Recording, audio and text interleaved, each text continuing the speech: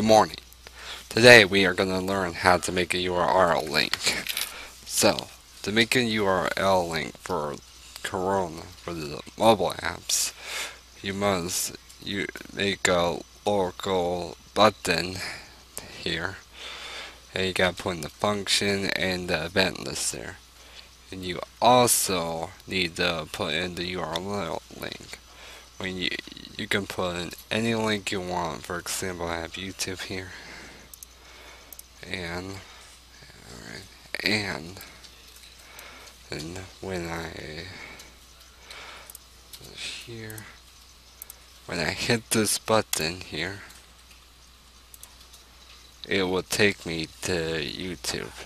Basically, you can put in any URL link, any website, and it'll take you there. And that's it for this tutorial here. Thank you for watching.